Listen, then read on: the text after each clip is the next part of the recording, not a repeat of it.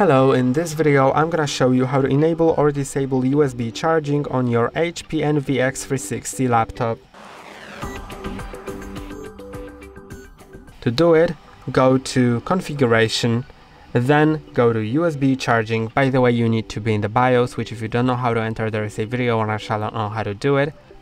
So go to the USB charging once you are in the BIOS. Then you can set it to enabled or disabled. So if it's set to disabled, then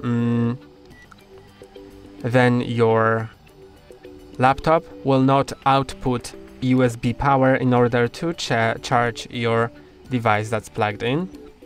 So I'm gonna set it to enabled. And that's all for today. Don't forget to like and subscribe. See you next time.